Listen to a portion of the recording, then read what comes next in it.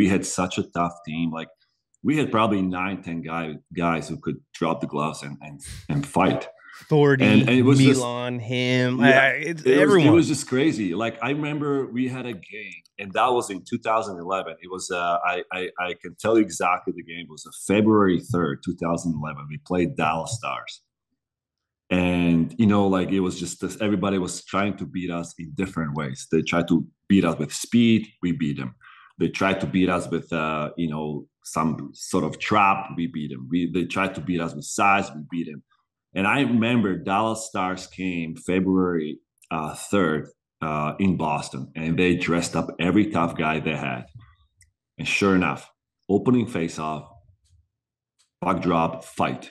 So we had, it was like 2 seconds in the game, it was a fight. Gregory Campbell fought Steve Ott. After that, back to the center ice, puck drop, fight number 2. Sean Thornton fought Chris Barch, their toughest guy, broke his cheekbone. That guy ended up in a hospital. Super tough guy, but ended up being in a hospital. And Torty actually took easy on him, late in a fight. He saw that he was actually like hurting him.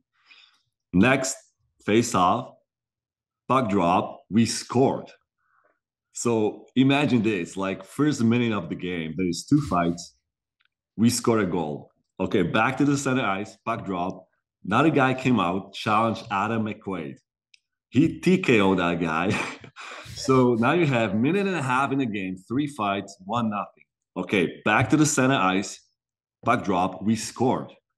So imagine this, in the first 2 minutes, there was like 3 fights, and we were up 2-0. The garden was like crazy. It was like a zoo.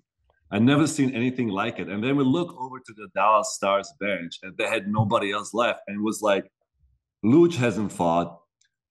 Myself hasn't fought. It was just like we had like 3-4 guys who didn't fought, and they had no one else. And we were up 2-0.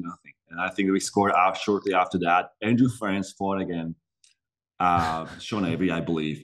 So that if somebody came like 3 minutes late to the game, he would like miss the whole thing. And it was like, it was crazy. And that game for me, it was such a strong message and statement to the league that we were actually like really, really like setting a standard for us to be like a team that you couldn't beat any way. You tried to beat us, and we were just like, we find a way to like respond. So that's how I would describe that 2011 team. I would say I didn't win a Super Bowl yet. You guys won a Super Bowl before I was there, because that was like the previous Patriots that won earlier in the earlier 2000s. Like once they won, and like that's when we started feeling the heat. It's so crazy that you feel the heat because everyone's winning championships in Boston, and it motivates other teams. And I used to hang out a bunch with these guys. I'd hang out with Thordy and Seguin and Milan, and we would, they were just such a close group of guys. And Brad Marchand, like it was like something that you looked at from afar. If you weren't part of that team, like that's what you have to do. You have to be like these guys, because they were like, they all had each other's back. They all got along. There was, there's shit here and there, but that's team. That's how you go out and win championships. But you know what, Jules? Like, sorry to interrupt, but we were also like, we were so close to each other, but we also made it. We had a meeting. I remember we had a meeting, and that was quite early in the season, and we said, because we needed to change things up and just really push ourselves to be better. And we actually made it a kind of, as you want to call it, promise or rule that we would be holding each other accountable. Like regardless of who it is, what status or how many games and who you are, it was just like, if you didn't bring your A game and you didn't play your best, you would get called out.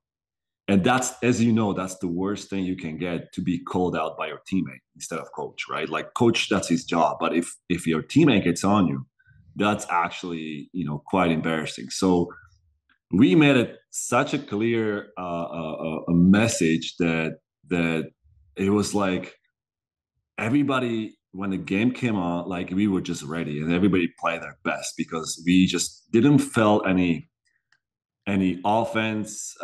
We didn't feel like offended or kind of like hard feelings if somebody said something to, because you were like, okay, like I better like start like pulling the same rope as everybody else. Like I gotta do my job. Like, and that really made a difference because we really started to play like absolutely our best for each other and every game.